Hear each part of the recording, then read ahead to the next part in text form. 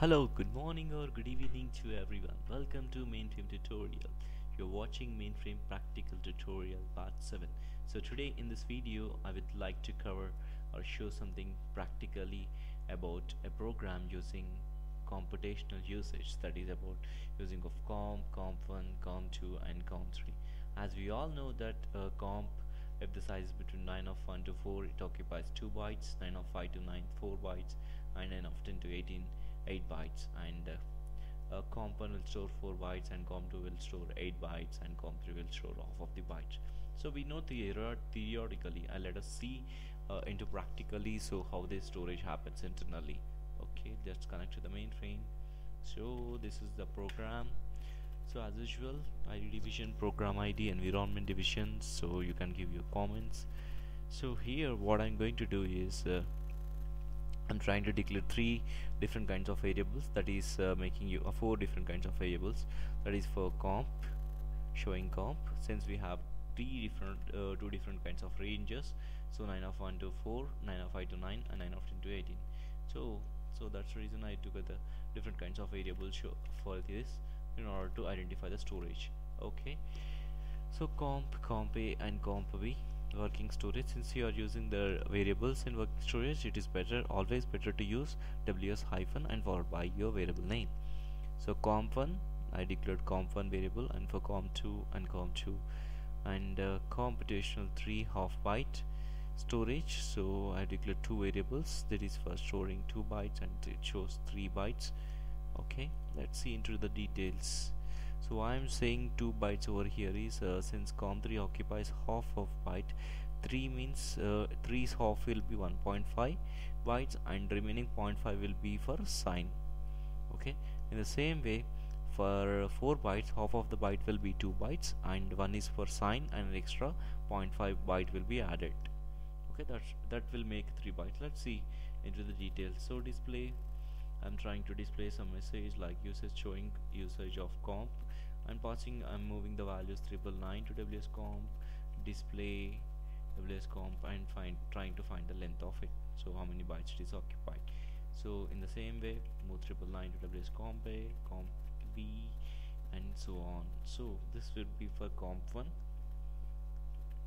and the same would be for comp2, and same would be for comp3.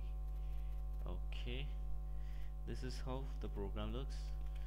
So let's compile this program, run it, compile. Okay, enter. Yes, ended with max is 0. Then you need to run it. In order to run it, change your program name, that is comp, and map your load library. Just run it. Okay, ended with 0, and then go to spool. If you go to spool, so this is map. So okay, let's see. So you say showing comp. So you first what you did earlier here, you have passed 999 to comp. Okay, sorry, 999 to comp, and the length of it is 2 bytes, right? So how it is happening, we'll see. So this you have declared 3. So as you know, the range 1 to 4, it occupies 2 bytes. So the same way, even though we declared 3 bytes here, but it stores 2 bytes. So that is what it's shown here. In the same way, even if you have 2 bytes, it shows 2 bytes. If you are having 6 bytes, so it falls into the range 5 to 9, so it should occupy 4 bytes. So yes, it is occupying into 4 bytes. That's correct. That's good. So let's look into this comp1. Comp1, it will store data in 4 bytes, right? So for comp1, we don't have picture class. It exactly stores 4 bytes, and comp2 stores 8 bytes. Let us see if it is storing 4 bytes or something. Usage of comp1. So, and the other important point is it stores the data in floating point form and reserves rounded value.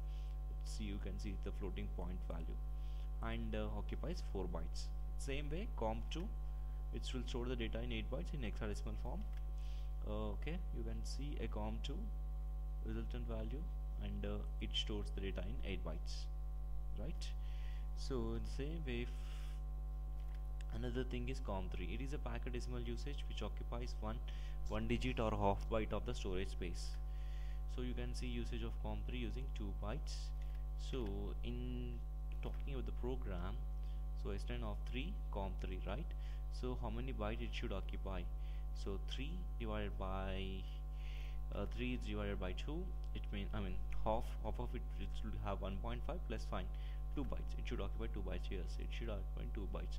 So in the same way, 4 bytes. 4 bytes means 4 half is 2, zero point 0.5 is for sign, and zero point 0.5 is an extra byte. So it's 3 bytes. So it's showing 3 bytes. That's correct. So that's all about the important concept called computational usage. I have shown this practically, so better to practice it a lot. It is mainly, I mean, it will be very important while you work in real time, so this video could be very helpful to you. So since you came to understand about uh, how do we use this comp variables, and how much data size it occupies, and so on. So keep practicing this COBOL programs. Thank you so much for watching this video. If you like this video, kindly subscribe, share, or comment on my YouTube channel. Thank you so much for watching. Have a great and pleasureful day.